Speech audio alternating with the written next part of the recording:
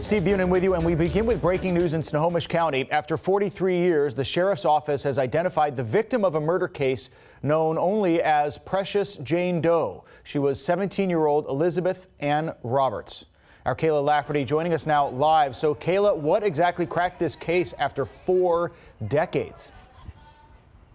Well, this was another case that was solved using genetic genealogy. Elizabeth Ann Roberts went by Lisa, and detectives used her DNA and some of those public genetic genealogy websites to finally identify her. But identifying her was actually the last piece in the puzzle of her case. Her killer has already been charged in her death. A man named David Roth was sentenced to 26 years in prison after admitting to killing her.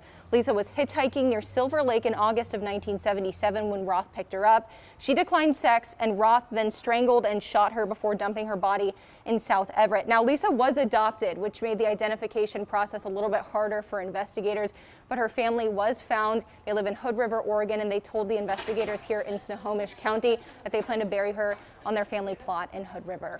Live in Everett, Kayla Lafferty, King 5 News.